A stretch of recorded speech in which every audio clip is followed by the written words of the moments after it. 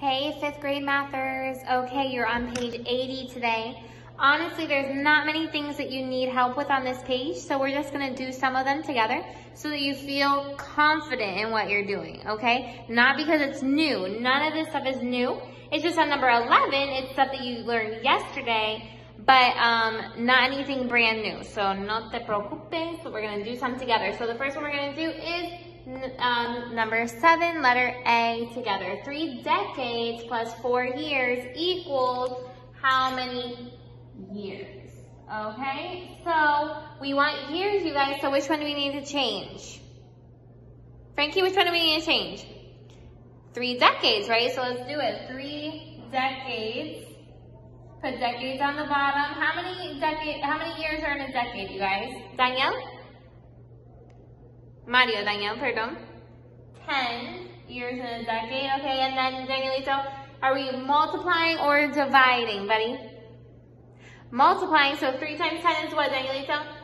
30. Here we go, bada bing, bada boom. 30 plus 4 is 34. And that's going to be your answer for that one, you guys. But I'll let you do letter B by yourself, okay? Here we go. Now I want to do number 8A. We have time today to make this video vale la pena, right? Let's do 8A together. I feel like we haven't done the division problem in a while. Okay, here we go. Let's do this thing. We're looking at the 7.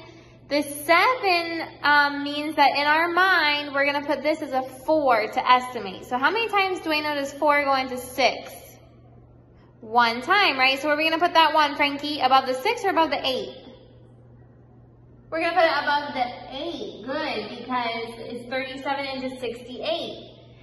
So 1 times 37 is obviously 37. We're going to subtract this and get 31.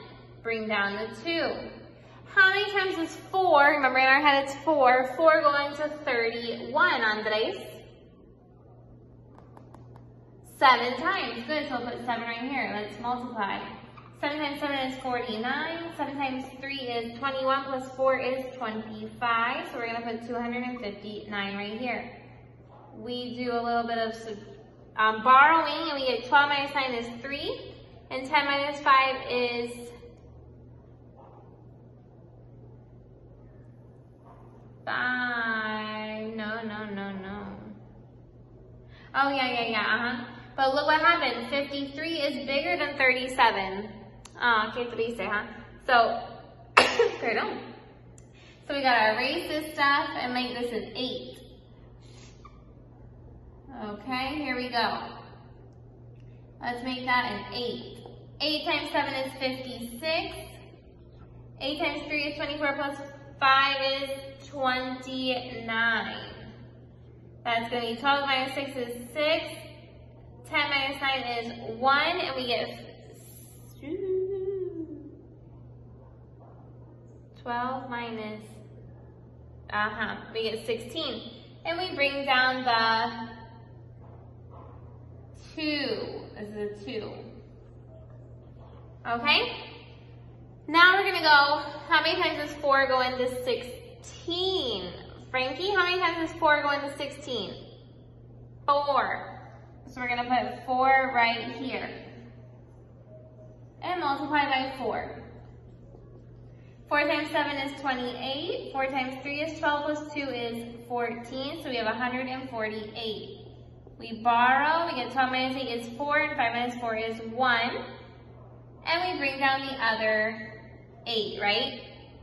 So we already figured out that 4 is going to give us 148. So we do that again, we get 148, and we have no remainder. That's cool, right? So our answer is 1,844. So now I think you guys will be ready to do letter C by yourself, don't you think? Okay? There we go. The last thing I want to do with you today is number 11. Obviously, because that's the new stuff, right? And I know yesterday, some of you guys are already telling me that they threw a lot of stuff into your lesson yesterday, and it was kind of like, whoa. What's going on here, right? So let's go over this part because this is one of the most important parts from yesterday. So let's do 4 of them together.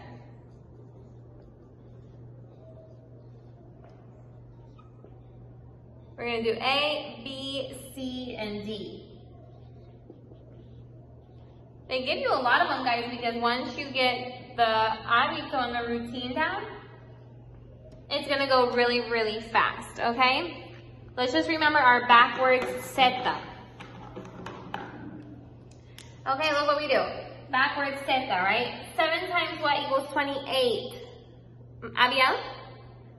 4. So 4 times 4 equals what? Oscar? 16, and that's your answer. Okay, whatever number goes here goes there too. So backwards zeta. 3 times what equals 36, Emiliana? 12. So we put 12 up here, and what is 2 times 12 up here? 24. Excellent job, okay? Here we go. Backwards zeta. 9 times what equals 27? Ethan? 3. So 4 times 3 equals what? Andres? 12. Excellent. Backwards zeta. 2 times what equals 12? Danielito? 6. So 1 times 6 equals what, Daniel? 6. Bada bing, bada boom. Okay? If you have any questions, don't be afraid to ask. I am here to help you. Have a great day.